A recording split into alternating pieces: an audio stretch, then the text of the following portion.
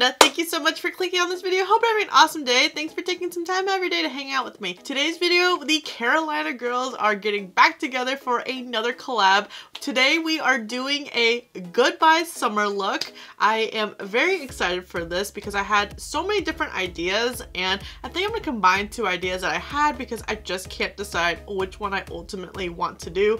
One of them, I don't know why, I just immediately thought of summer, maybe because of the sun, but I don't know, I just thought it would be a fun idea to do. And then I have a sunset also envisioned as well. I will leave my collabs playlist to watch previous collabs. And if you're visiting from any of the channels, welcome. Thank you so much for checking me out. I hope you subscribe and give this video a like before you leave. I've already created one fall look, so I thought it was really cute when Riri reached out to do a goodbye summer look because I am over summer, and I guess I didn't think about doing like a goodbye, farewell, au revoir look to summer, so I think that's just a lot of fun. And the first palette that came to mind was the Jaclyn Hill Volume 2 palette. I honestly have only used this one time, and ironically I used this palette with another creator in this channel, Makeup by Jessica Vargas. We did a palette bingo using this palette, and I haven't used it since, so I definitely was itching into getting back into this palette. I just think that this is a very summery palette. It definitely gives off those sunset vibes for sure, but the other side that I really wanted to focus on was maybe creating the sun symbol from Tangled. I don't know why that was like my first thought of what summer was, but it was. So I think that might be fun to draw on one of my eyes and then doing like a sunset look on the other eye. We'll see how it works out. Okay, so not off to a great start. The look was a bust. The sun was not very sunny. I have a second idea to stay on the Disney theme from the summer song that he sings in Frozen, but now I came up with another one, and I'm hoping that this will work out because I think this one actually truly sticks to that whole summer theme I'm going for.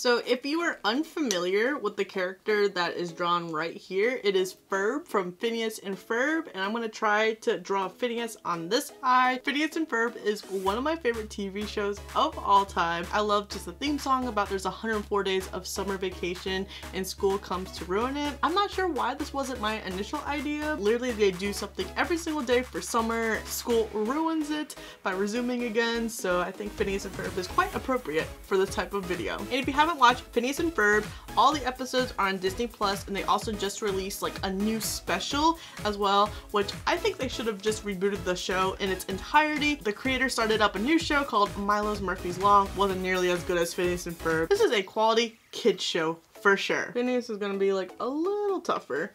He's essentially like a Dorito, but with his mouth open.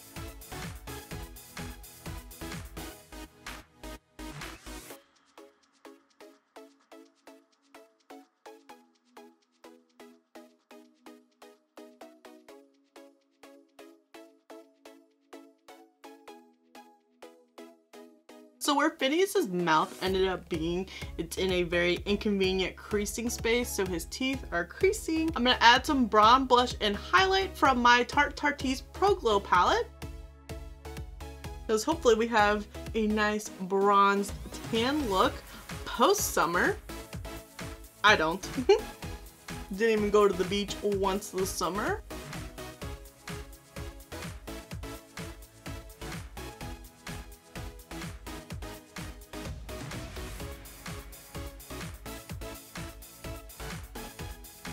And then lastly, I'm going to take the ColourPop lipstick in the shade Layover for the lips.